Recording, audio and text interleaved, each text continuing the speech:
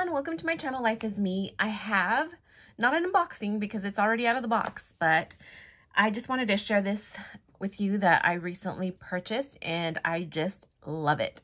I purchased this from Good Press Ceramics on Etsy. And you know, I just went to it. I found it because I just typed in watercolor and this palette came up. Or maybe I typed in watercolor palette. I don't know.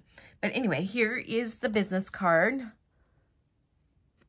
Good Press Ceramics. And I love this. This is a sticker that came on the packaging. It's a bunch of little turtles. Probably a picture of ceramic turtles. I don't know. And this ribbon was wrapped around it. It was packaged very nicely and it's ceramic. And just look at this. I love this. So what I'm thinking is I can just put, like, squirt a little bit of the 3 primary colors in 3 of these wells, or even just a little bit in these. No, I think in the wells. I was going to say I could put them like in these little grooves right here, but no, I'm just going to put them. Sorry if my dog's creating a shadow or if you hear her huffing and puffing. But anyway, so I think if I just put a little bit of the 3 primary watercolors here, because I enjoy mixing. I don't know why. I do. I know some people like just to buy the colors, the different colors, which I do have some neons and I do have like a brown and a black, I think. I don't remember.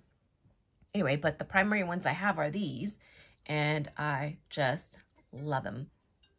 Anyway, hold please. Okay, I just stopped recording for a second because I got a phone call and you know, these people are getting trickier. They use area codes in your area. So this one came from an area code where my kids go to school at. And I thought, well, I have to answer. What if it's my kid's school?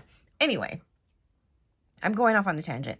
So I don't remember what I was saying, but yeah. So I'm going to put, ooh, that sounded rough. Red, yellow, and blue so I can mix a bunch of different colors. Oh yeah, I was saying that I do enjoy mixing colors. I don't get a lot of different colors in water because I could go down another rabbit hole. I did get like a dot card with Daniel Smith watercolors.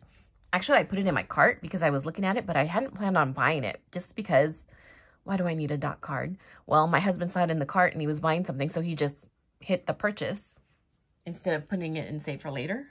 He thought I really wanted it, which I kind of did. But anyway, I'm going off on a tangent again. But if you guys want to see me swatch all those watercolors, let me know. Anyway, so I do have those watercolors in that little dot card sampler thing. Anyway, so red, yellow, and blue I'm going to put on here. And then I can use these for mixing.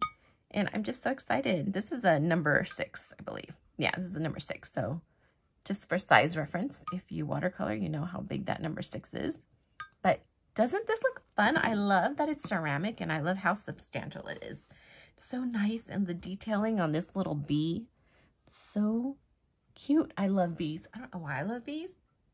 Probably because I've never been stung by a bee. If I had been stung by a bee, I probably wouldn't like them as much. Anyway, so isn't this cute? I love it. I'm so happy with it. And I know I do say that about everything I buy, but I do love everything I buy. Otherwise, I wouldn't have bought it, right? If I didn't like it. Anyway, that's it. That's all I wanted to share with you. And again, this is from Good Press Ceramics. Okay, what is this called? It is called the Honeybee Paint Palette.